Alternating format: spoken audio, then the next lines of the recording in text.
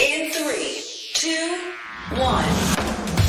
7 things you probably didn't know you need to know. I'm Jamie East, and this is the Smart 7. Good morning, everybody. It's Thursday, the 20th of January, and it's Cheese Lovers Day. And a big happy birthday to Buzz Aldrin, David Lynch, Will Young, and Gary Barlow. It was another tough day at the office with no sign of a party for Boris. Firstly, Tory MP Christian Wakeford from Bury South walked across the floor to join Labour, the first government party MP to depart for the opposition in over 15 years. Labour leader Keir Starmer welcomed him on board. Can I start by warmly welcoming the honourable member for Bury South to his new place in the House and to the Parliamentary Labour Party. Mr. Speaker, like so many people up and down the country, he has concluded that the Prime Minister and the Conservative Party have shown themselves incapable of offering the leadership and government this country deserves. And then, fired up by the defection, Sir Keir even managed a zinger as Speaker Lindsay Hoyle urged the Tory backbenchers to calm down and stop booing. Mr. Speaker, I see the very noise. I'm sure the Chief Whip has told them to bring their own booze. Finally, it was Boris's turn to face questions, and almost every single one was relating to the famous Sue Gray inquiry into the Tory party parties. Boris, it seems, only brought one answer, however. It is for the inquiry to come forward with an explanation of what happened, and I'm afraid he simply must wait. Eventually, even Tory heavyweight David Davies had had enough. I'll remind him of a quotation altogether too familiar to him of Leo Amery to Neville Chamberlain. You have sat there too long for all the good you have done. In the name of God, go.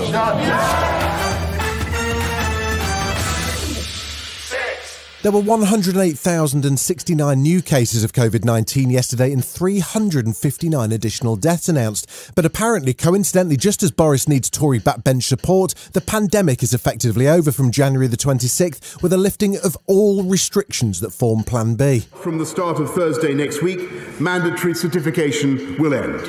From now on, the government is no longer asking people to work from home. Once regulations lapse, the government will no longer mandate the wearing of face masks anywhere. Health Secretary Sajid Javid was in the Big Blue briefing room, and he says it's now a case of learning to live with COVID-19. We shouldn't see this as the finish line. We cannot eradicate this virus and its future variants.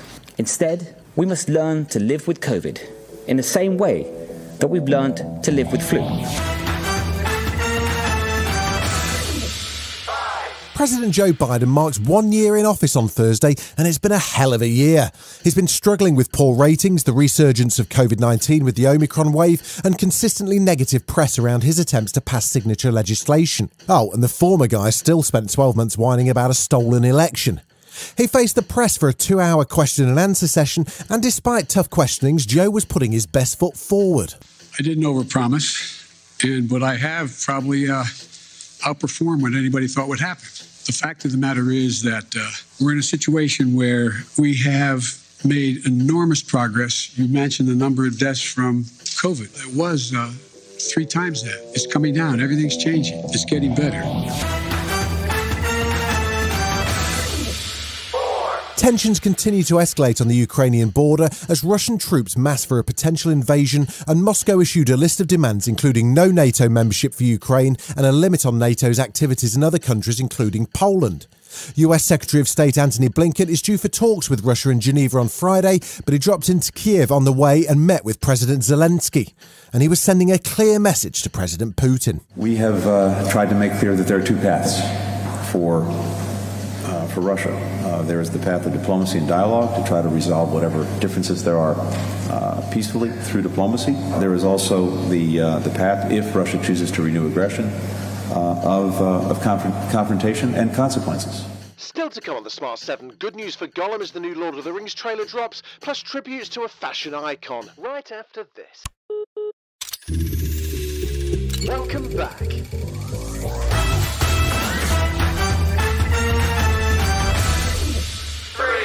There were 2 games in the Premier League on Wednesday night. Leicester took on Spurs while Man United travelled to Brentford.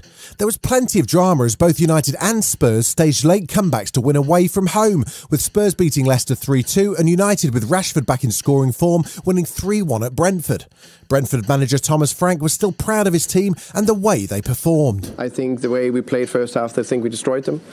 We should have been up at least 2-0. They didn't have a sniff, nothing. We created 5-6 chances and 3 huge chances. There can only be one winner of this game. A maximum of draw, they deserved Man United. I think they're unbelievable lucky.